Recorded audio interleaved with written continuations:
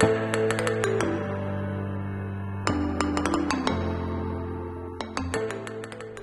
everyone, I'm Juanita. Today I want to show you our experience at the SciPy Conference 2022.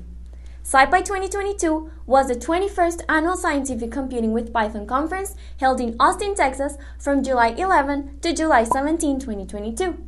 Yearly, this conference brings together attendees from industry, academia, and government to showcase their latest projects, learn from skilled users and developers, and collaborate on code development. Let's go!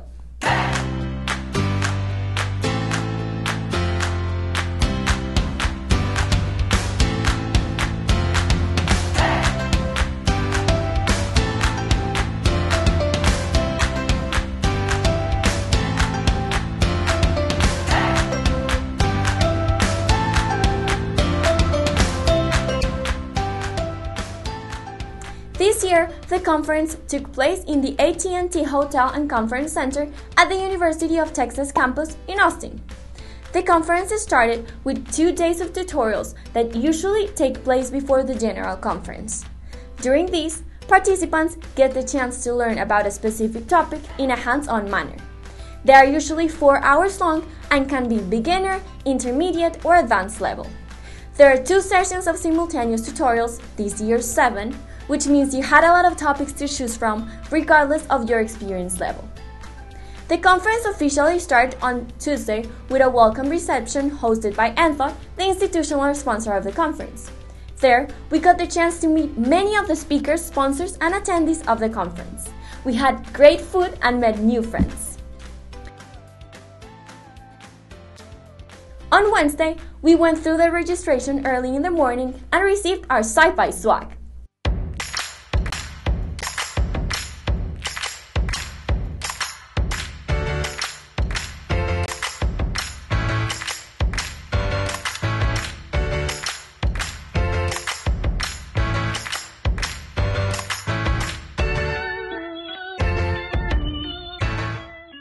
The conference kicked off with some welcome announcements, the keynote speaker, and the SciPy Tools plenary session, where developers from each of the tools usually give short updates of their packages. These 3 sessions were held in the main room every day of the conference, from Wednesday to Friday. Most of the other talks and sessions were held simultaneously with other 2 sessions in 2 other rooms, so you could only attend one of them. The best play was to keep track of the SciPy schedule in order to figure out where to go next. This year, the talks in sessions were divided according to their topic.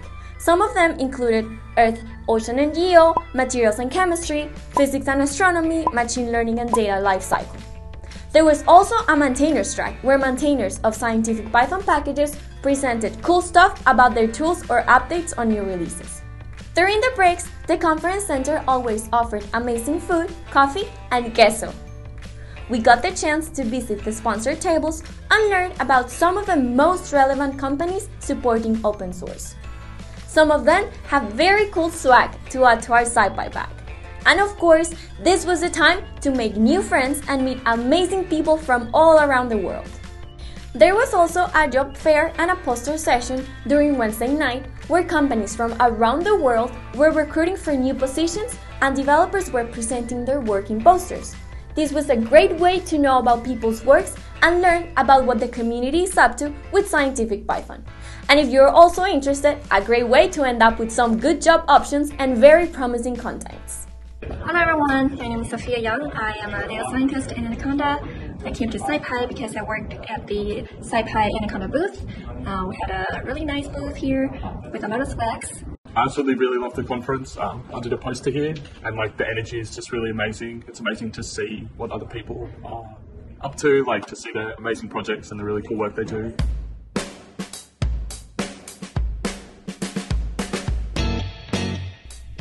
The conference had also awesome birds of feather sessions this year, meant for people to gather and discuss around shared interests. This is a really cool space to have conversations with other people that have similar thoughts, in order to build new ideas and create plans together around a specific topic. There were 4 of these sessions in total, split into 2 days, Thursday and Friday, with at least 4 buffs happening on different topics, so lots of options to get involved in interesting conversations.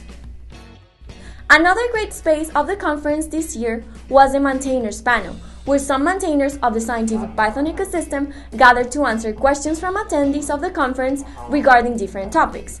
This was the perfect space to directly interact with the developers of some of the scientific Python packages and learn everything about the ecosystem.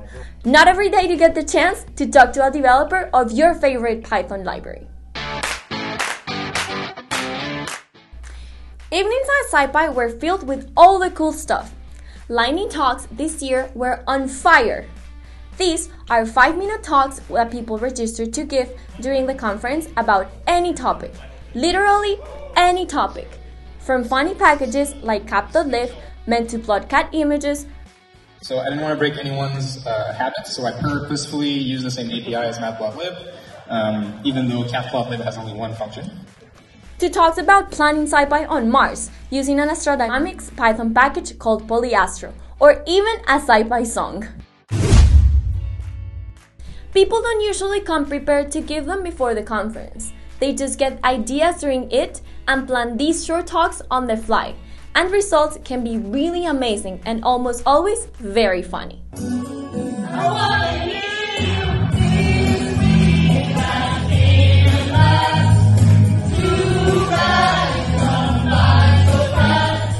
Almost every day after sessions at the conference were over, there was some other activity happening that included food for sure. This year, we had the annual reception sponsored by IBM, data drinks and bites with Deep Note, happy hour by Mozilla, taco truck night, and many other activities where we got to meet new friends and talk to people we have only ever interacted before on GitHub. After all, the best part of the conference is the community around it. Getting to meet the developers you have been working with for years or the maintainer of your favorite scientific Python package is an opportunity that you can't miss. Okay, my favorite thing about the SciPy Conference is hearing the real-world applications of these software projects that I had only ever interacted with on GitHub before. It blows away the idea that you have to be an absolute expert to get engaged in a community. And I think it bridges the gap between being unfamiliar and, I've seen people that have only learned Python recently hang out and talk with people that have been developing Python tools for decades. So I love that it bridges that gap. The last 2 days of the conference, Saturday and Sunday, not everyone stays for these, were the sprints, where people work together with project maintainers on open source projects. This is a great chance to submit your first PR in a scientific Python project. You will get the help of an amazing group of people who are willing to teach and share their knowledge with the community. Sprints are an informal part of the conference, so if you're not interested in coding, you're welcome to just exchange ideas or get involved in conversation. A great output of a sprint can be a lasting connection with a developer you want to start working with, or a PR on your favorite package. Hi, I'm Madigan Monk. I am the program chair of the SciPy Conference. The SciPy Conference is for anybody.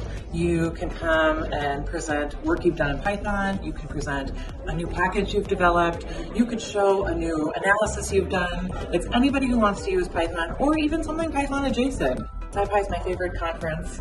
It's super welcoming, and it's really just getting to meet a bunch of new friends who want to do cool things.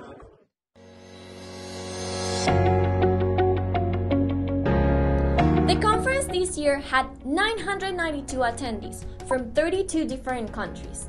There were 27 tutorials, 61 talks, 12 buffs, 4 keynotes, and 5 networking sessions. SciPy 2022 was certainly a blast. At the end, we got to go home with new knowledge, new ideas, and new friends. Thank you so much to NThought, the conference organizers, and the speakers for putting together this extraordinary conference.